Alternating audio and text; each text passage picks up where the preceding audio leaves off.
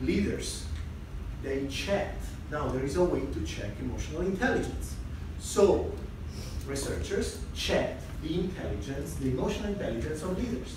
They found out that 90% of leaders have a high emotional intelligence.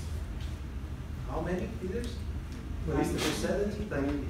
90% of leaders. Now, they then measured people who are frustrated with life, are not successful, and even professionally are not successful. They have no followers, if you want.